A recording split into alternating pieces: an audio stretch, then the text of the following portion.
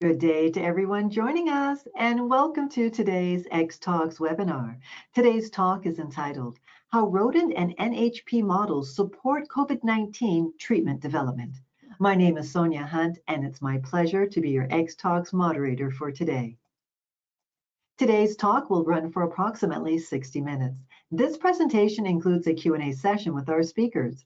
This webinar is designed to be interactive, and webinars work best when you're involved. So please feel free to submit questions and comments for our speakers throughout this presentation by using the questions chat box, and we'll try to attend to your questions during the Q&A session. Now, this chat box is located in the control panel, and that's found on the right-hand side of your screen.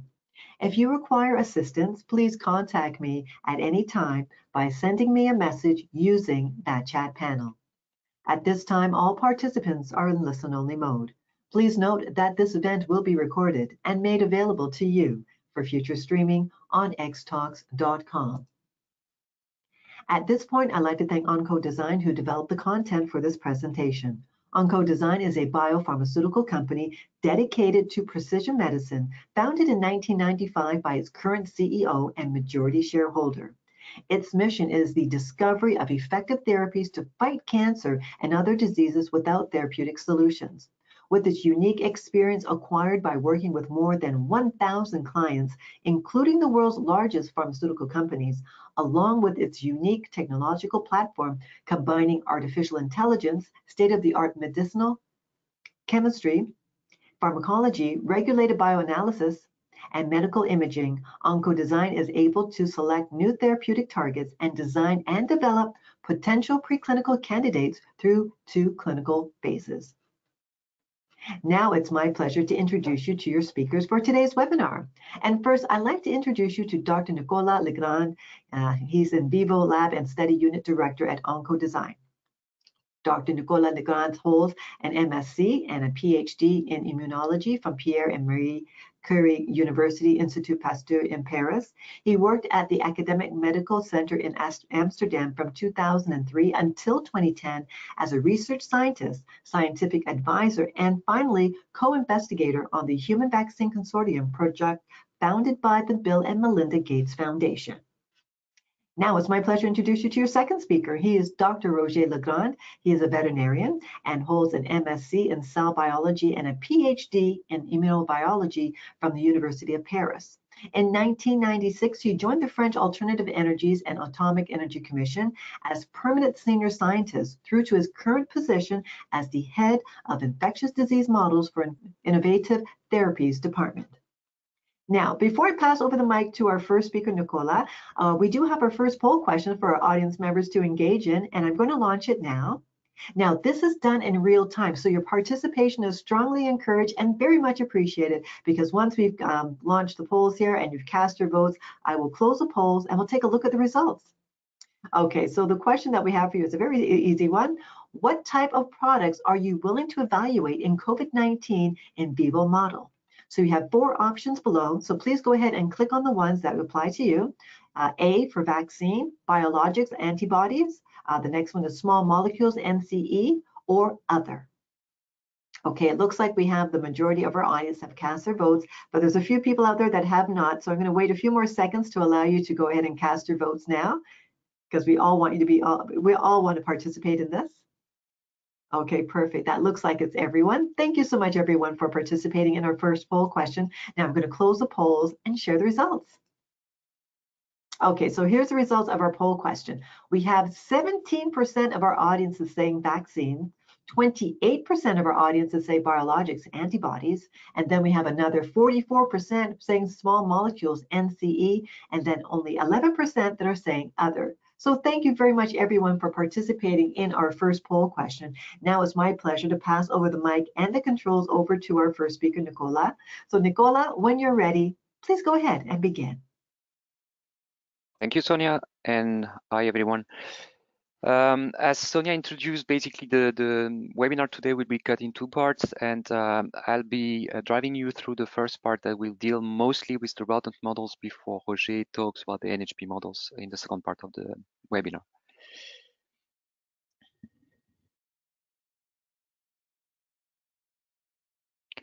So first few words around the work of Oncodesign on SARS-CoV-2. We've been actually quite active in the field for more than a year now, establishing a portfolio of models in different approaches to deal with the fight against SARS-CoV-2, and that has been done also in conjunction with two major partners, IDMIT, that Roger is heading actually for everything dealing with primate work. And more recently, we have also been involved with work with another French institution called CIF, for work linked to humanized mouse models, which I will also briefly introduce at the end of my presentation. So the toolbox we have developed basically is relatively large. We have, of course, in vitro assays that help us to understand how the virus can be engaged by different type of therapeutic approaches. And that deals with different cellular systems that support the replication of the virus that I won't go through today, and a variety also of in vivo models. And as I just mentioned, the first part of that webinar will deal with mostly hamster models and mouse models, and Roger will then address the non-human primate models. So now let's start directly with the first of those models, the golden Syrian hamster.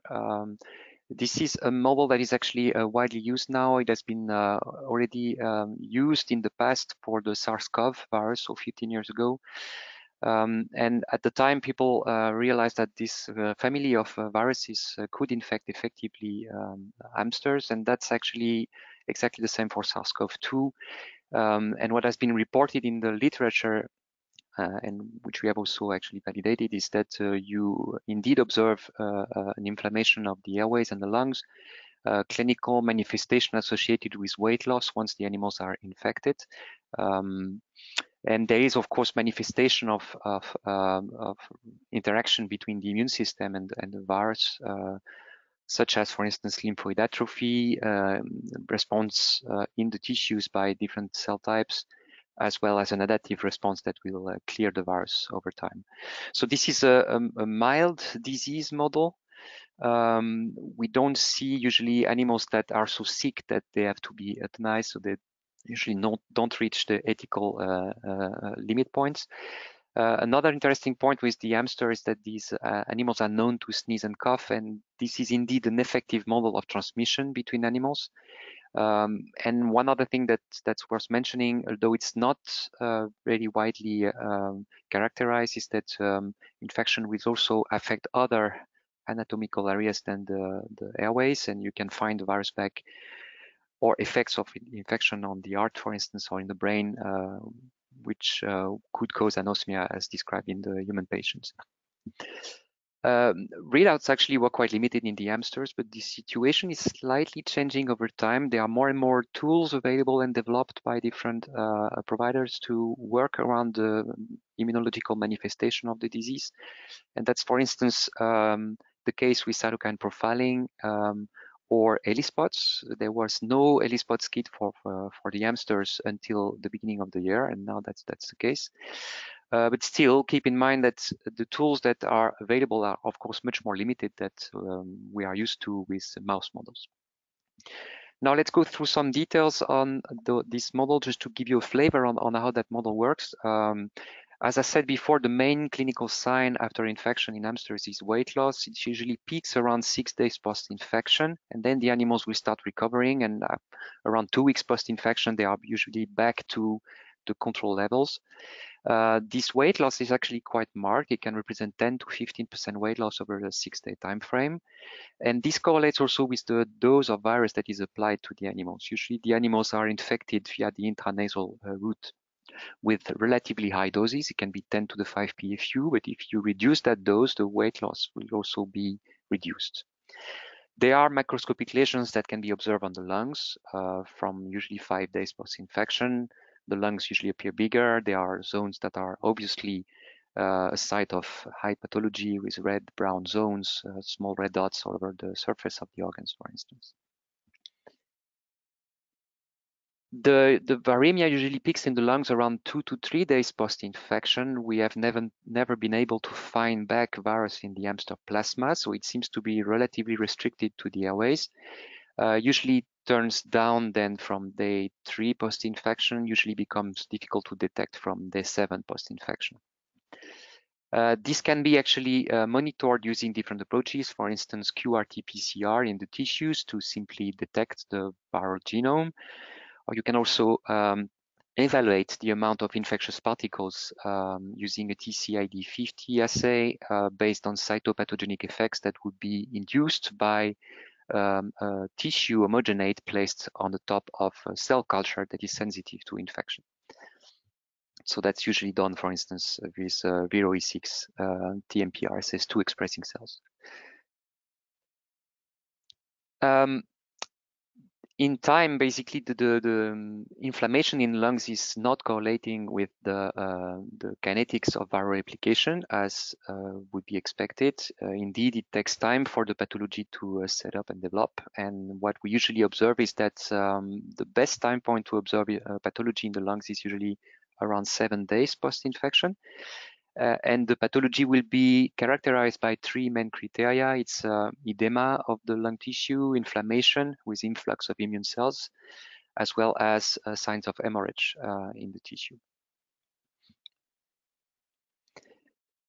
The pathology also correlates with an immune response, as I mentioned in my introductory slides. So, for instance, here, one example with the characterization of the cytokine response in the tissues. That's showing you over time the level of expression that can be seen for different cytokines in the lungs.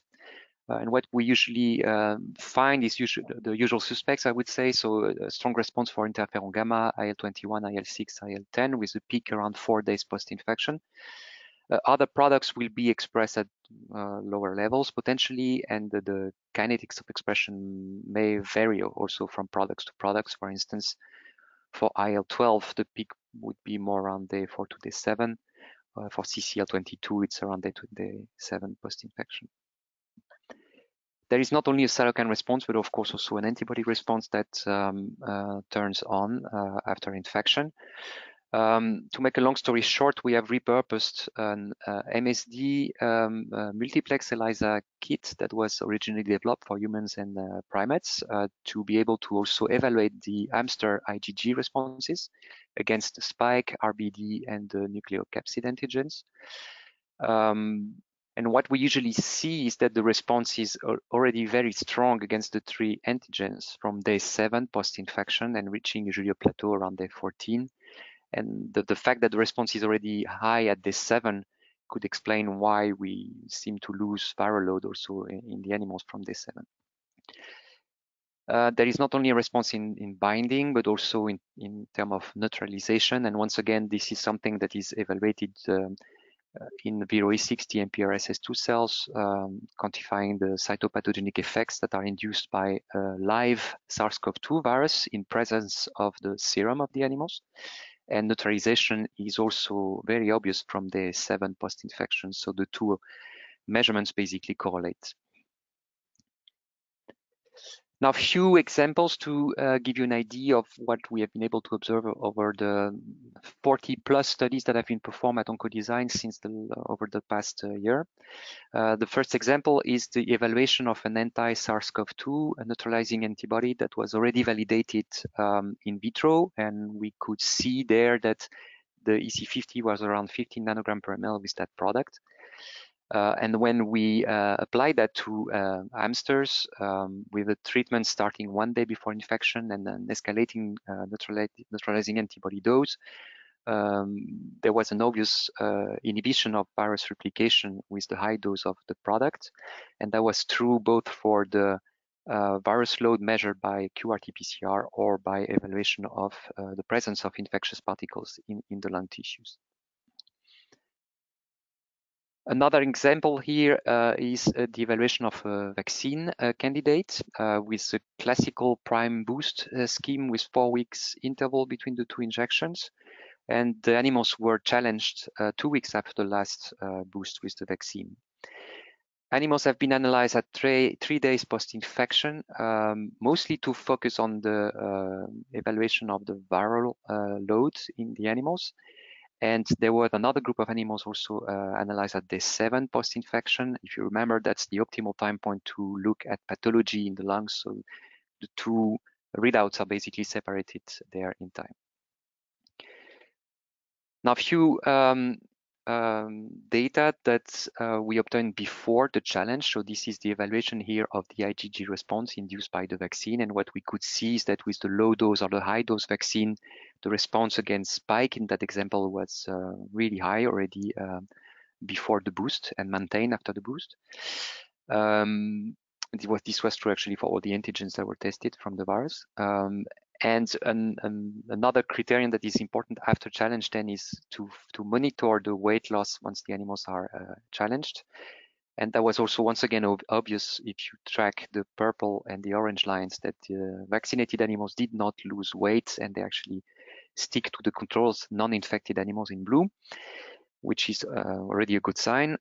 And we could also confirm that 3 days post-infection with that vaccine candidate, we could not find any virus back basically in the lungs of the animals. So the vaccine was very effective in inhibiting the infection and replication of the virus.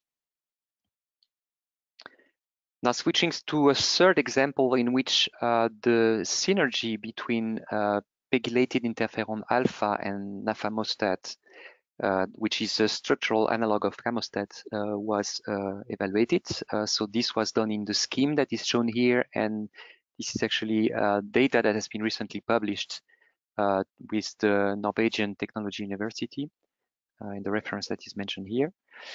And what we observe in that study is that there was a real synergy between the two products. So that's the blue line with the 2 stars there that really show that once the 2 products are combined, the amount of virus that we could find back in the animals was clearly reduced.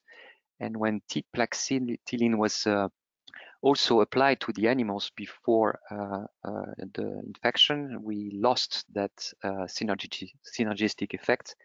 And the explanation for that is as follows. So basically, nafamostat is an inhibitor of TMPRSS2, so the protease that will help for the entry of the virus. Interferon alpha will activate serpin E1, which is also an inhibitor of TMPRSS2, so the 2 combined will put a strong inhibition on the protease and therefore inhibit the entry of the virus. T-plaxtinine is an inhibitor of serpin-E1, so what happens then is that only nafamostat will put inhibition on TMPRSS2, but it seems to be not enough to inhibit the virus anymore. Now, what I've shown to you basically there with this combination of examples is that hamsters represent a model of mild disease of SARS-CoV-2 infection.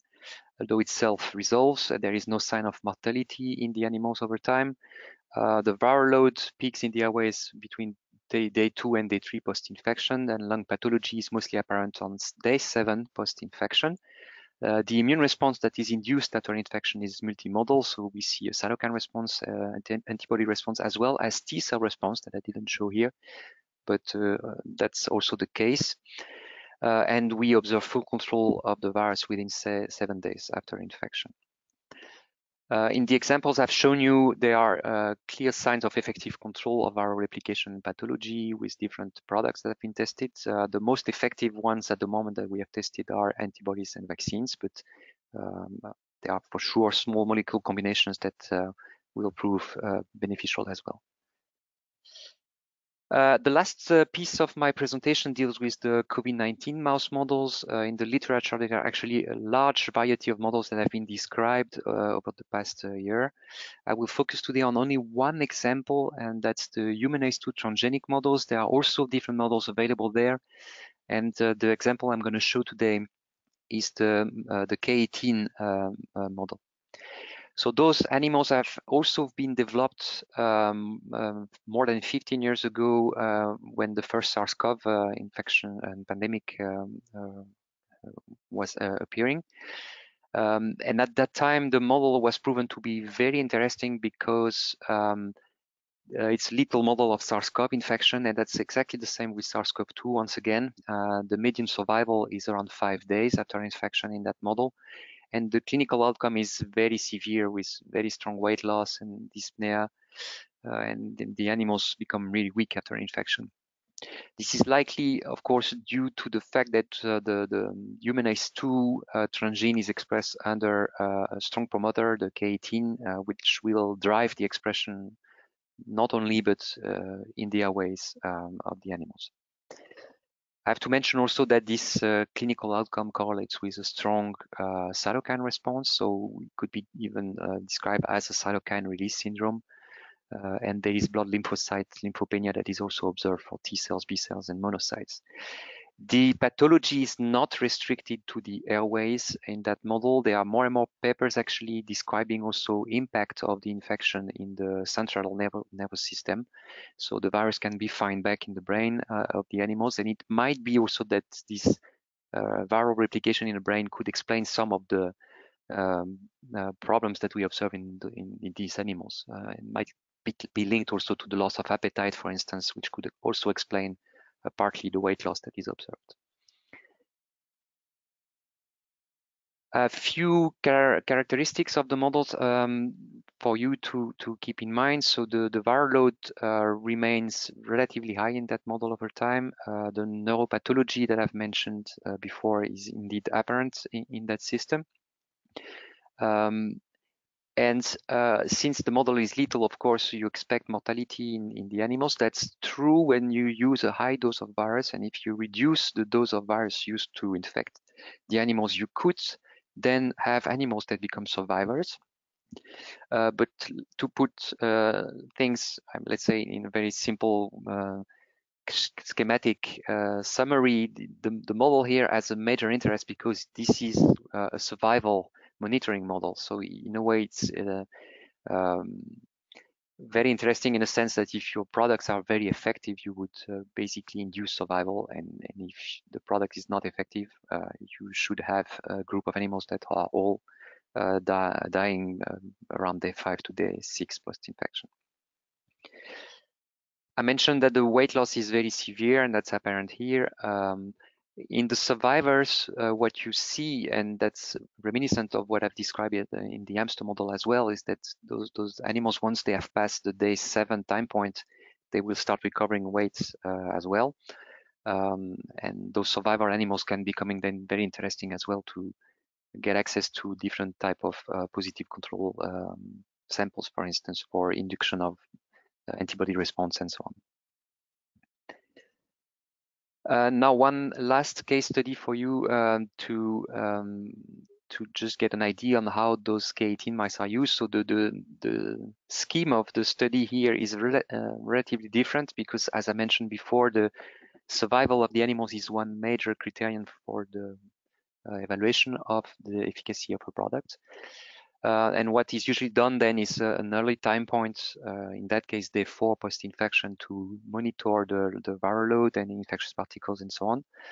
And we'll monitor the animals over 2 weeks just to make sure that survival is obtained. So in that example, there was a product that has been evaluated with 2 injections, one just after infection, 6 hours after infection, and another one 5 days post-infection.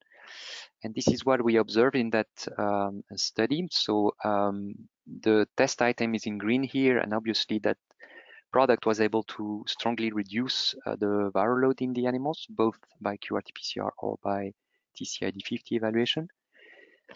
And the histology that was evaluated at day 4 did not provide any very strong conclusion, but it might be exactly the same situation than in the hamsters, that day 7 post-infection would be more optimal to evaluate the histopathology in the lungs, and we are simply at a too early time point. And of course, there are no control animals usually around day 7, so it becomes quite difficult to evaluate that readout. Now, if you go to a longer time frame in that study, the body weight was monitored. Interestingly, the animals from the test item treated group lost weight initially after infection over like 2 days, and then they recovered really quickly, which suggested that the product was able to ameliorate the behavior of the animals. And that was actually confirmed by clinical scoring of the animals. And I should mention that this clinical scoring is an aggregate of different criteria that are mentioned here on that slide. It was obvious that the treated animals did not show any clinical score and maintain a very low score over the whole time frame of the study. So to conclude on that model, the human ACE2 transgenic mouse models develop a severe lethal disease. That's true with that model. That's also true with other models that are published and described, for instance, AC70 from Taconic. The viral load remain relatively high in the airways for a longer time frame, like 7 days. And there is an overt immune response that is obvious, which leads to the deterioration of the status of the animals. An effective control of viral replication and pathology induction has been observed after treatment in the example I've shown you, and there are more and more examples coming up now to show that this model is of interest there.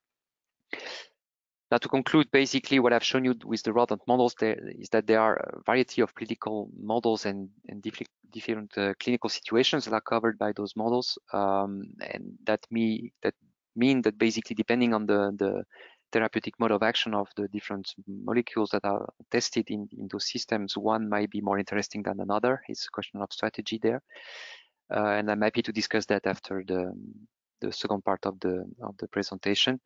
I will leave you now with Sonia and Roger for the second part of the study.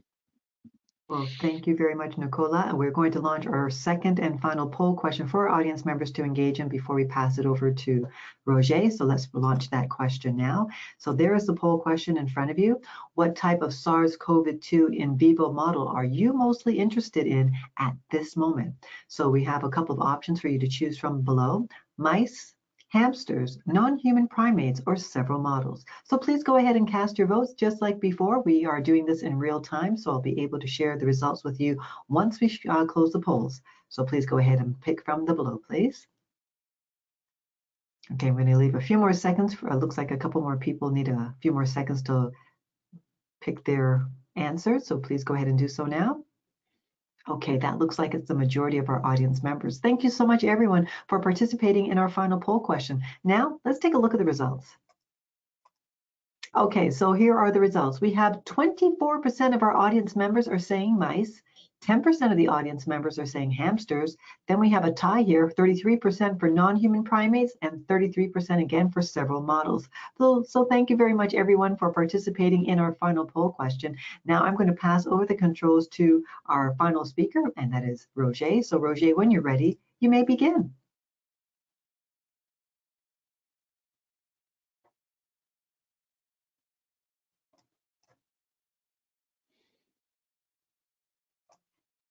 Good morning or good afternoon, everyone. I will continue by the presentation on the non-human primates.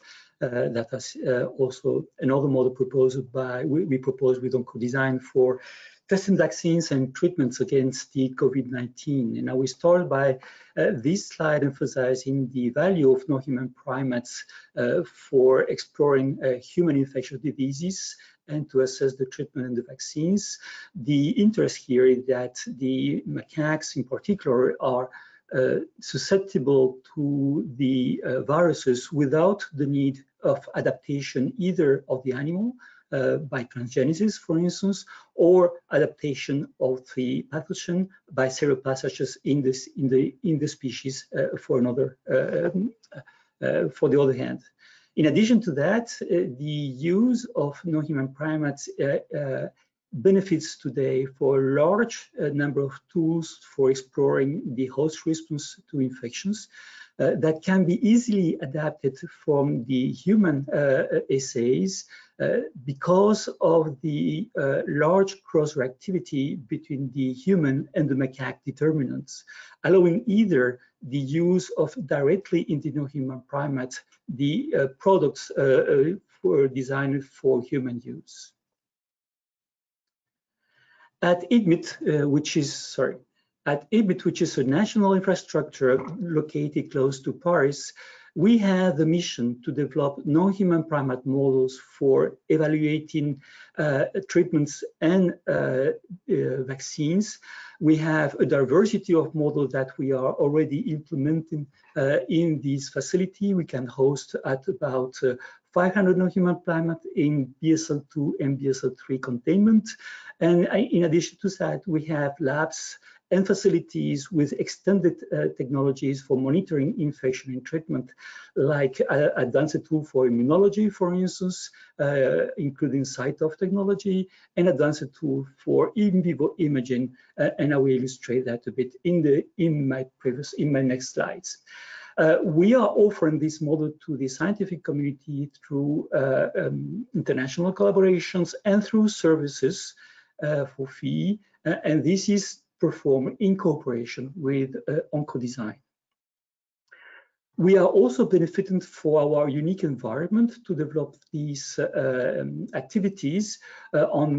First, we are located at the Atomic Gene Commission with many other infrastructure dedicated to genomics or to in vivo imaging, with which we collaborate to apply this to human infectious diseases. And we also have teams implemented at the university hospital in Bicêtre, close to our facilities in Fontaine-Rose here, where we can easily translate our research in preclinical models to clinical trials.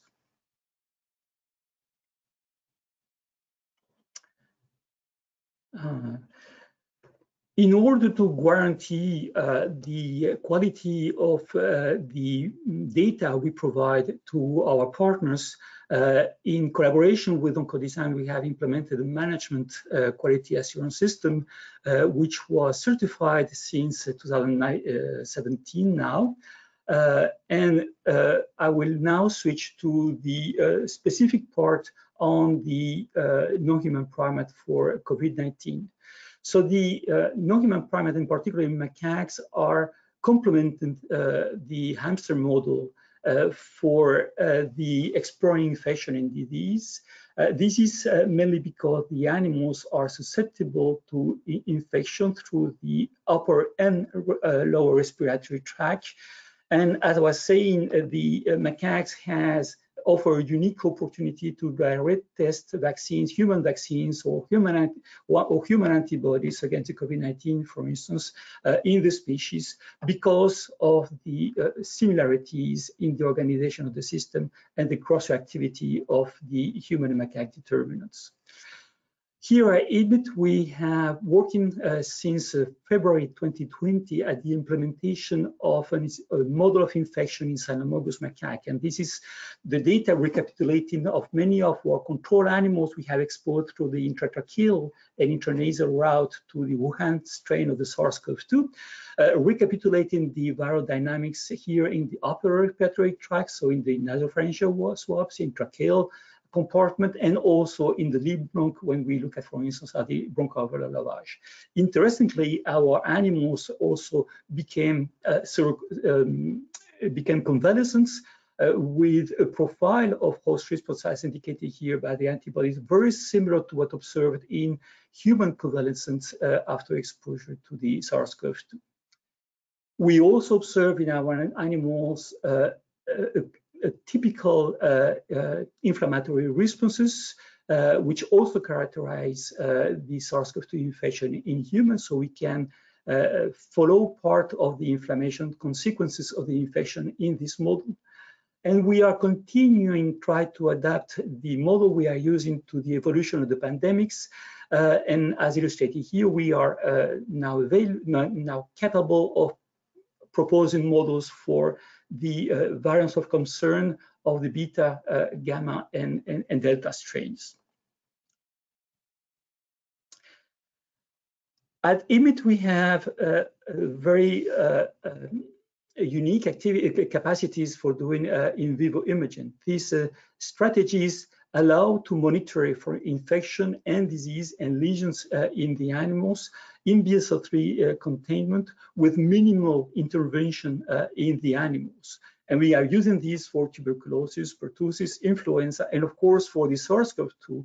And our animals here are, and this is an illustration of what we observe in our animals. So the macaques we are using are, in the majority of the cases, young adults, and like the majority of the human being exposed to the SARS-CoV-2, what is observed here by CT scan when we do a chest analysis in the camera is a moderate type of lesions we can monitor over time and try to use this to look at the impact of the treatment and the vaccine during this period. In some very rare cases, our animals may also develop very severe pneumonia, which is also possible to monitor by these approaches. And we can combine these with the positron emission tomography, allowing to go deeper in the investigation, look at activated and inflammatory cells that have an increased uptake of the glucose. We can fluorinate this glucose and track this uptake in the different tissues over time. And what we can see here are the tissues that have these inflammatory lesions in the animals. And also you can monitor the immune activation when looked at here, for instance, the spleen and characterized by the immune activation we have in the animals. We use this model to look at different strategies for preventing the COVID-19 in the non-human primates. And many of the strategies we tested from the very beginning are the use of repurposed drugs or monoclonal antibodies.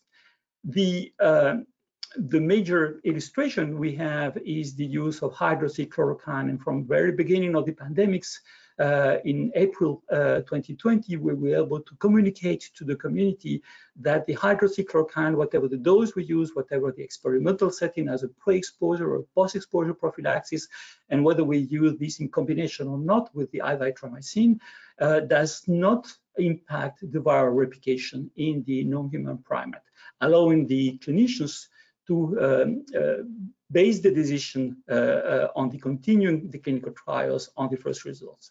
And this absence of activity was observed in spite of the fact that the concentration of the molecule in the lung, in particular in the deep lung, was quite high in the animals. So indicated that indeed the absence of efficacy was not due to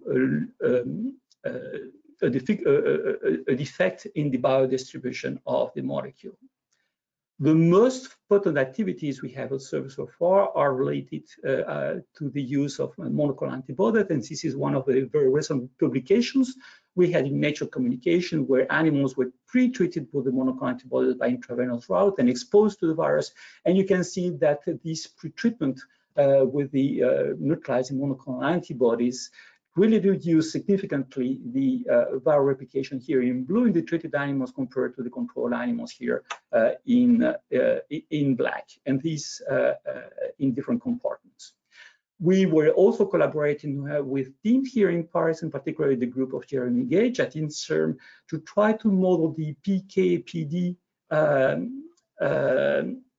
of these monoclonal antibodies and drugs in the non-human primates, so allowing us to better characterize the dose effect of the molecules and try to predict the best dose to use in future preclinical and clinical settings. And finally, we were contributing significantly to the evaluation of new vaccines. And I will just detail a few of them, try to make an illustration of the capacities we have here at IDMIT for doing this kind of approaches. So this is a work we published in Cell early in 2021 with the collaborators at Amsterdam. The idea was to immunize animals with nanoparticles exposing the stabilized spike. And the animals were injected with this molecule 3 times with a very classical scheme for immunization. The animal developed very nice antibody responses that neutralized the viruses, including the live viruses tested in culture assays. And animals, when they were exposed to the SARS-CoV-2 by our developed approach, were significantly protected from viral replication when compared to the control. So you have here in blue the animals that were vaccinated, and in gray the controls, and you can see that we have significant control of the viral replication in the upper respiratory tract, in the nasal compartment, and also in the bronchoalveolar lavage. And this was performed by two different approaches, by quantification of the genomic viral RNA or the quantification of the subgenomic viral RNA. And finally, the last approach we were evaluating to emphasize how we can use the model for future developments. There is probably a risk and evolution of the epidemics towards a seasonal epidemics of COVID-19, and then we will face the fact that we will need to re-immunize people that maybe have been exposed to the virus before through infection or exposed to the viral antigen through previous vaccination with other approaches. So we can use the non-human primate to assess this, and this is an illustration where an antibody fused with the antigens were used to target these antigens to dendritic cells, and the injection of these antibodies by subcutaneous route with one single shot in convalescent macaques have induced indeed a significant level of antibodies that neutralize the viruses, and these antibodies were able to significantly improve the control here in green, the immunity in the virus in the animals as compared to the only convalescent animals with no immunization here in blue, or the control animals with no previous exposure to the SARS-CoV-2.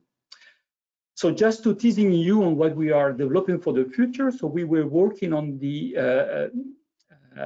development of systems and tools for nebulization and aerosols. The idea is to use these approaches to better model the transmission of pathogens through aerosols to the animals, and also to use these approaches to deliver the treatments to the respiratory tract at different levels. And this is becoming available pretty soon in our facility. So with this, I will finish here. I will thanks my collaborators at IDMIT, who has a very large, huge contribution to the development of these models, and of course all our international partners using this model with us for the evaluation of the product. And finally, I would like to thank the funders of our activities. Thank you very much for your attention, and we'll be happy to answer your questions.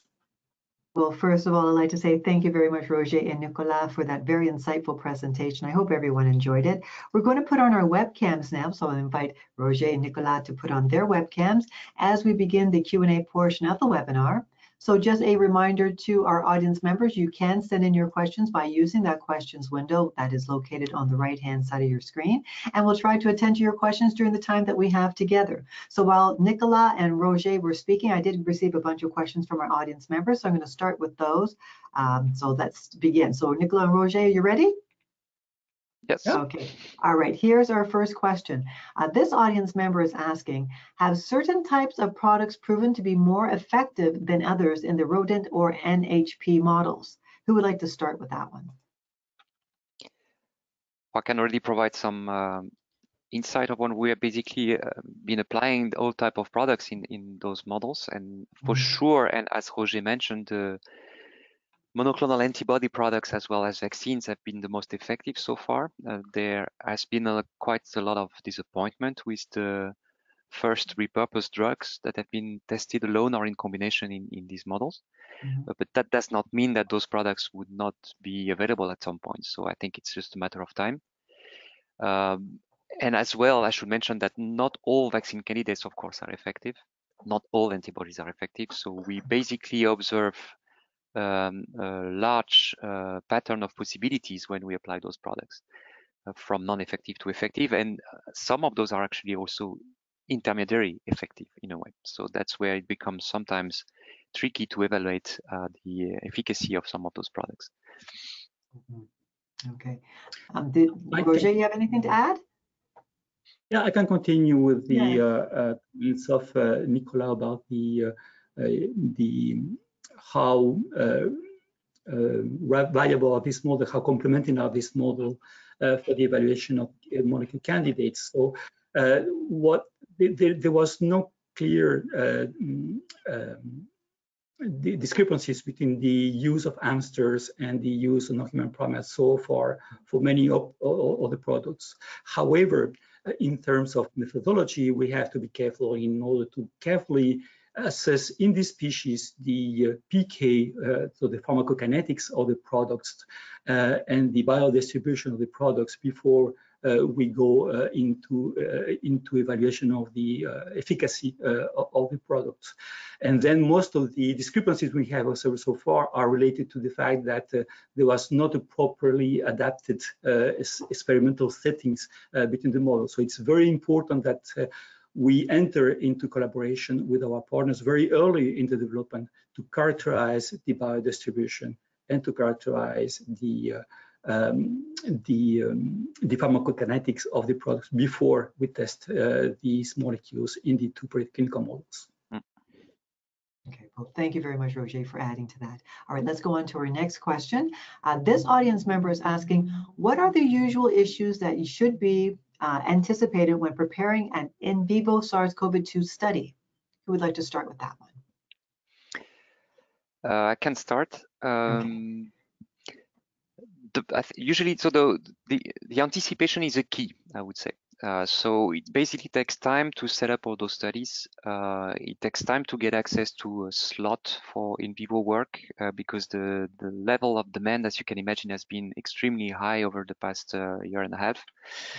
And obviously, if you want to articulate some of those models together, this has also to be well planned, basically.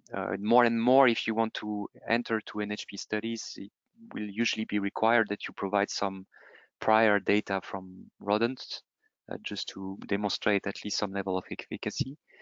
And as Roger mentioned before, the biodistribution and PK features of those products are actually quite important. We need to make sure also that there is no toxicity issues, for instance, with those products when applied to animals. So there are a lot of preparatory steps that need to be thought about quite carefully before you go to the challenge part, basically, with the virus, which is, of course, the most heavy part of the work due to many constraints linked to the work in level 3 facilities for airborne pathogens, so with very specific safety issues.